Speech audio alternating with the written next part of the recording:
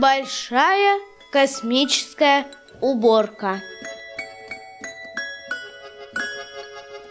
В космосе в одной галактике в своей Солнечной системе жила-была планета Земля.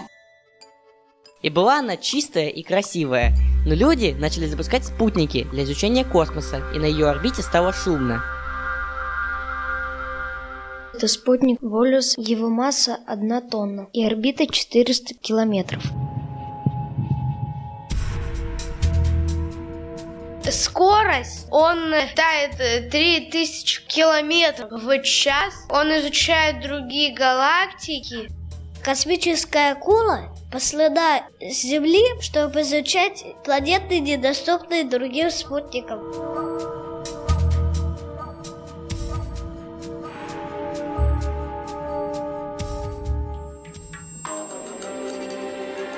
Некоторые спутники сталкивались, и их обломки начали летать вокруг Земли, угрожая остальным действующим спутникам. Таким, например, как Аркадий Петрович Сапожков. Его создали в целях исследования Марса.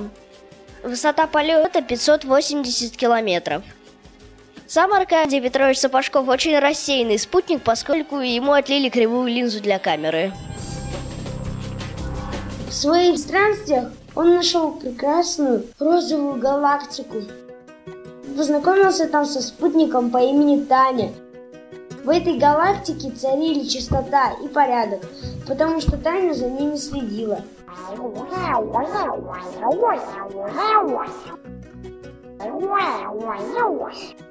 Аркадий мечтал о том, как встретит Таню около Земли и покажет ей свою планету. Он отправился за цветами на Марс. Я подарю ей самые красивые цветы. И он полетел обратно к Земле, но обломок мусора, гайка, проделала ему вмятину. У него сфокусировалось зрение, и он увидел орбиту Земли по-новому. О боже, откуда это? Почему тут так грязно? Откуда столько мусора? Как же я приглашу Таню? СОС, друзья, помогите! На сигнал тут же примчался спутник Светоч. Спутник Светоч охраняет других спутников, включает вспышку ускорителя и уничтожает опасность. Не волнуйся, я позову спутников на помощь. Я спешу к тебе на помощь, друг.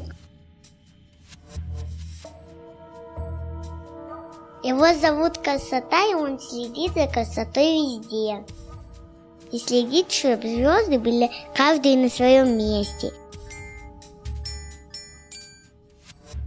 Со Светочем прилетела космическая акула. Давай я починю тебя. Теперь ты красивый. Я настроила тебе твою линзу. Светоч привел спутник скорость. И началась космическая уборка во всех уголках земной орбиты. Я сейчас раздавлю все на мелкие кусочки пушкой. Мусор, чтоб тебе не быть! Аркадий отправил обломки в земную атмосферу, где они сгорели. Я сейчас приберусь большой космической щеткой.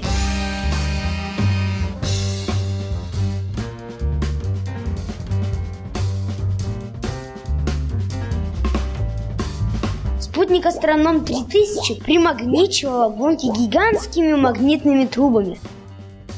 Полюс тянул обломки магнитной воронкой.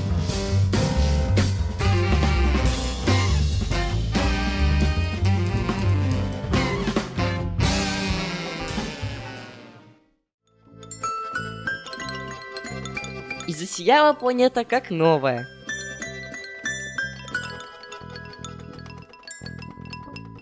Лети за Таней, не бойся, мы все почистили.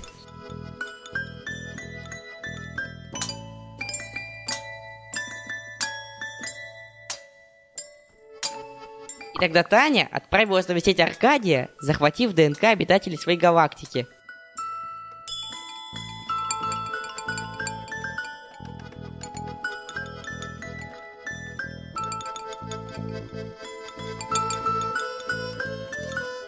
А Аркадий полетел ей навстречу.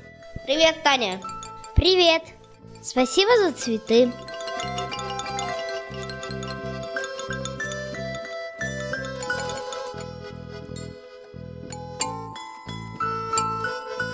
Какая у тебя уютная планета.